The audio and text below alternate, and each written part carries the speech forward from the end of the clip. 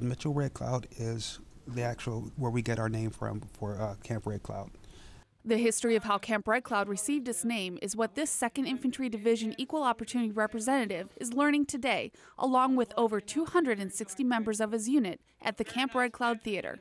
Native American Corporal Mitchell Red Cloud Jr. served in the U.S. Marine Corps and then the U.S. Army. On November 5, 1950, his unit was attacked in Korea. Before he was fatally wounded, he saved many Americans by alerting his unit about the attack, then holding back the enemy until his unit could react. As the saying always goes, if you don't know where you came from, you'll never know where you're going. Army Sergeant Kelly Anderson, Camp Red Cloud, Korea.